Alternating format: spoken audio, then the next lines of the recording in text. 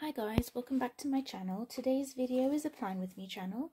Can you believe we're going into the second quarter already? I just can't believe the first quarter is over. Right, so we're going into April, and what I'd like to do is review March before planning April, but I've already planned. March in one word: difficult.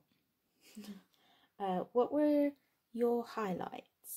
My highlights was I managed to sell an item on Etsy and I reached my Facebook page goal that I set myself. What were your lowlights? My lowlights were I'm having some health issues. Nothing serious, just uncomfortable.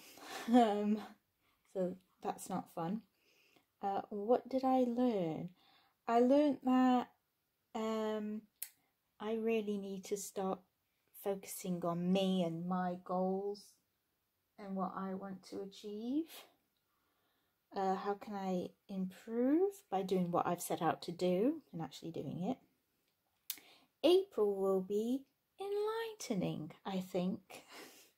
Top 3 goals. I want to be more consistent with YouTube, meditate twice a week, and I want to try out a new workout.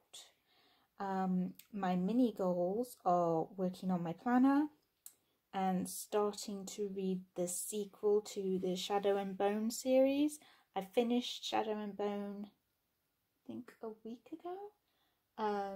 So I'm going to read the second book, which I can't remember the name, but I will leave a link down below. So that was the review, and now we get on to planning the month. As you can see, I color coordinate, so I know what's what. Green is personal, yellow is cleaning, because certain things should be cleaned once a month. So I've just written it in and highlighted it. It may not happen on that day, but the plan is it's gonna happen on that day. So yeah, April's looking pretty good. Obviously we've got Easter coming up, so something to look forward to, all that chocolate, if my health issues allow me. So I've also got month of April content page. So as I said, I wanted to be more consistent with YouTube, so I've put in the ideas of the things I want to film, when I want to post it, and then I need to figure out what I want to post on Instagram, Facebook and Twitter. You can find me on all those, so I'll leave the link down below. If you happen to like the layout of this planner, it is in my Etsy shop. I will leave that down below as well.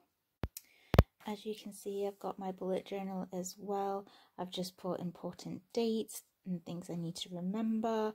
I've got a space for my daily goals, monthly goals, and then I've created spreads for the week.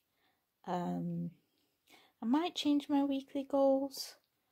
Some of them I don't think are working out quite as well, but that's the beauty of quarters. Like, you can review what's working and what's not, and if it's not working, you just get rid of it or change it up so you think it will work. But yeah, I don't know which you prefer. Do you prefer a bullet journal or a planner? I like both. I really can't decide. Let me know in the comments down below. What do you prefer, bullet journal or planner? Also, what is your one word for April? Let me know down below. Till next time, bye.